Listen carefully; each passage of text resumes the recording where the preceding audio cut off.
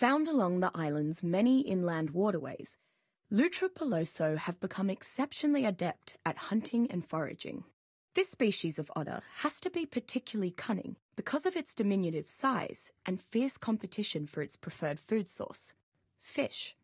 It is not a creature that excels at combat and would not naturally pose as an intimidating threat to any predators.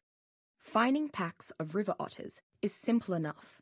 They are distinguished by their elongated bodies, bushy tails, and webbed feet.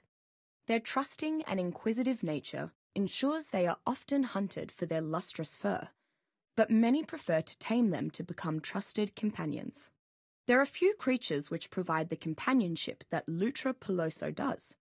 Rather than travelling beside you, it would prefer to comfortably rest on your back, providing insulation.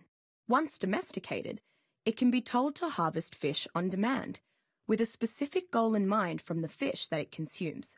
The otter has a knack for foraging silica pearls, and can even yield a slight chance at finding black pearls within.